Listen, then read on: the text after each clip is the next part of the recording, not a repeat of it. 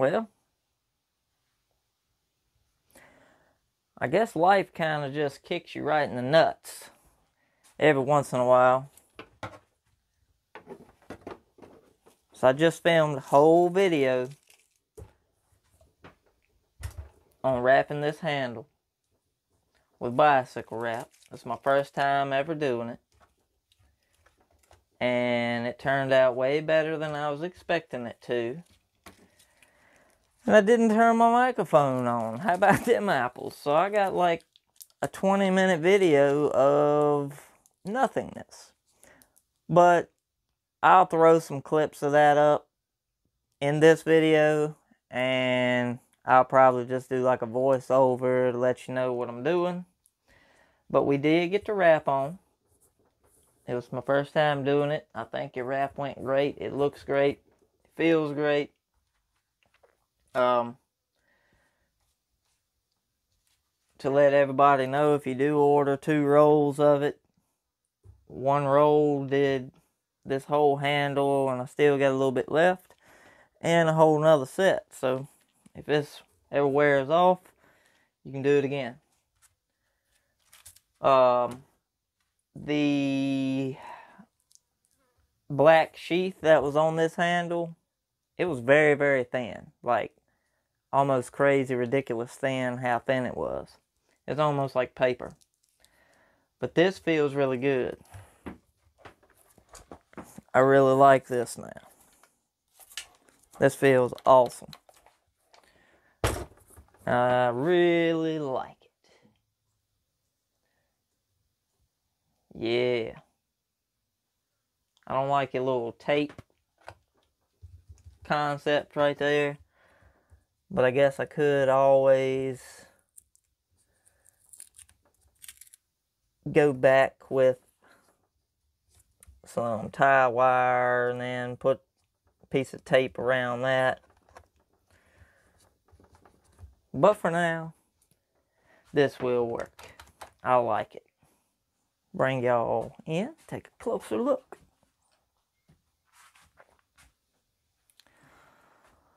Oh, there she is.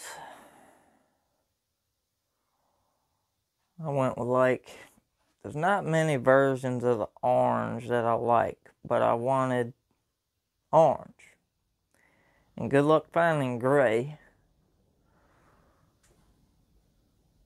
So I went with kind of a orange black kind of beehive pattern. I think she turned out all right. Saw's running great. I'm loving the way it's running. I'm thinking we're just gonna keep it like it is for Saw Fest. I got a couple little things that we ordered for it. As you know, like carburetor. I just got on Pharmatech's website and ordered one of their OEM Walbro carburetors. I'm waiting for that to come in. We're going to stick that on here, try it, and see how that works. See if that lets us open the high side up a little bit and get away from having the high jet all the way closed in. It's just something about that I do not like for some reason. It's still 4-stroking like crazy though. Can't tune it out. So I got an OEM carb here on my other 372. But I do not want to take that off. Oh. And another thing. We're trying a different muffler out. So this muffler is, right now, it's just a single 1-inch outlet. We're going to try this and run it and see how it differs from this style of dual port. It's just got a hole on one side with a deflector over it. It sounds good. Makes good power. It works. But I'm going to try this with the 1-inch pipe. I actually took this 1-inch pipe and hit the wrong thing. Yeah, there we go. So,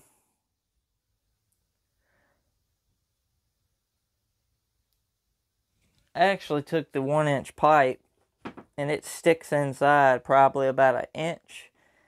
And then it's cut on a real sharp bevel. And the big cut of that bevel is kind of facing the exhaust port. So it's something that I thought of in my head trying. I want to try it, so we're going to give it a whirl. I'm going to run it like this, and then I'm probably going to go ahead and pop another 1-inch deflector here and shoot it out kind of the same way.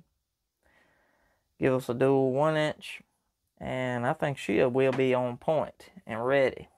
I think I am gonna try a OEM coil in this saw. I don't have an unlimited coil right now, OEM. I do have the blue 14-1 limited blue one out of the 346. My unlimited coil is actually in the 346. But I don't see this thing running over 14-1 anyway. So I'm thinking about putting the OEM coil on and trying that and see how it runs. Just to see if there's any difference within the timing between the aftermarket and the OEM coils. But other than that, man, this thing is running great. It's really surprised me at how much power this thing has. We do have a couple upcoming projects. I've actually been speaking with Corey, the guy we done the 034. I think it was 034 for. And we actually have a 028 wood boss here. He wants to get going and he wants to get that ported up and running nice. So we're definitely going to go ahead and hop on that here pretty soon. We got the carb in for the John cutter. That is here. I figured out this carb is pretty much a clone of the HDA. I think it was 87. I have to look back at mine and Kevin's Facebook post. But pretty much you can take this carb, take the Poland HDA 164, 137, or the 49 fuel pump cover plate off that's got the impulse nipple on it. You can just take this one off, set that one on, and this thing bolts straight up to a Poland 330, 3450, 3500, 365, all those good things. So that is awesome to know. And it runs great on 330. I already tried to run it on 330 and it does really, really, really good. It's a tick rich because it does have that enrichment jet circuit in it, but you can always plug that off. So the Venturi on this one is like 15.2, 15.8 millimeter, 15.08 millimeters, where the 164 and 137 are like 16.61 and 16.66. So you lose a little bit of interior size, but honestly, I think that will speed up your velocity going in the saw. So I don't think you'd lose much off of that 1 millimeter. What is that, like 30 thou, 37, 38 thou, something like that. But all in all, we're going to go ahead and probably do a little bit of work to this carb. That way we can stick it on the John cutter and see if this one does any better.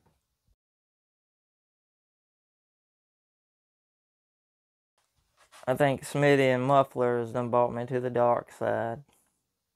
I gotta get me another jug to put that in. But I did come across 5 gallons of M1 VP methanol. Not gas. So, like I said, I'll either blow something up, blow myself up, or we'll figure the thing out, one of the two. But from what I understand, you don't want to leave it in a clear jug, don't want the sun to hit it because it breaks it down. It's alcohol, so it does love to attract water. So we're probably going to buy a different jug to put that in. Get a couple more jugs, that way we can just get us a little bit out at a time, what we need. Yeah. So you guys have a great day. I hope you enjoyed this silent video that I made for you. And yeah, come back and see us next time on Dub Saw Shop. Y'all have a great day. Dubs, we out.